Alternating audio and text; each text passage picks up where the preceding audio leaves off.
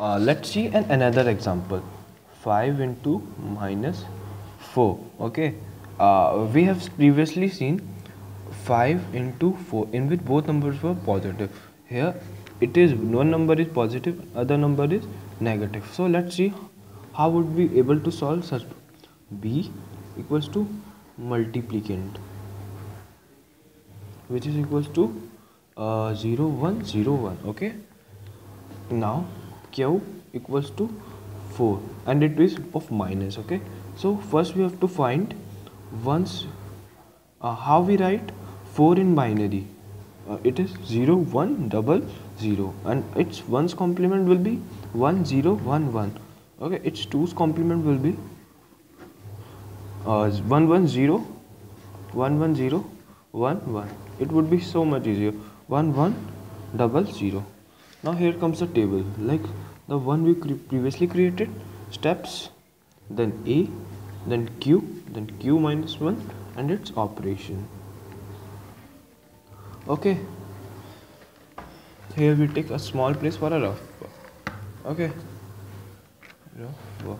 So we assume that A is 0 like we assumed in previous example. Q would be 1 1 0 0 and Q and operation it is initial. Okay. Okay. Then here comes the step first. Just shift it towards right.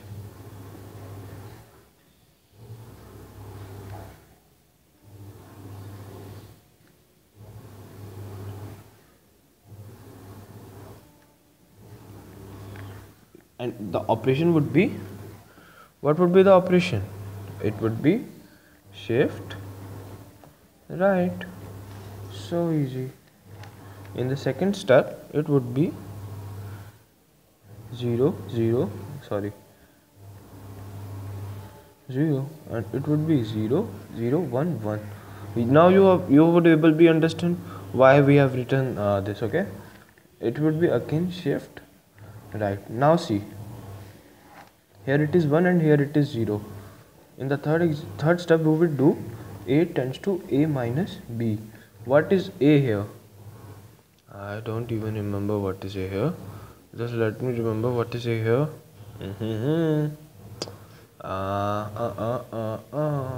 Yes, people correct. A is here and B is 0 1 0 1, but we have to subtract. So first we find how we write 5 in binary. 0 1 0 1. Its ones complement will be 1 0 1 0 and its twos complement will be 1 0 1 1. Okay, 1 0 1 1 0 0 1 1 0. Now we will simply shift it towards right. Okay, what we will do? 1. Here it is again 1. Here it is 0. Here it is 1. Here it is 1. Here it is 0. Here it is 0. Here it is 1 and it is will be here.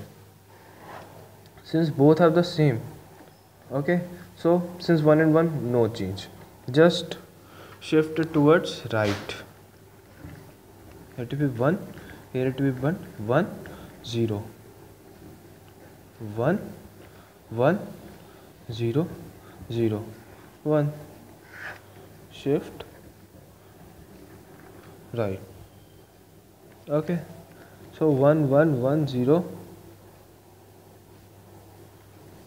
1 1 0 0 equals to minus ka 20. That's all.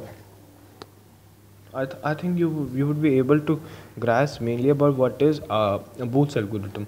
I have uploaded both regarding signed and unsigned bits lectures on both. Okay, I think that would be more helpful for you. Okay, thank you.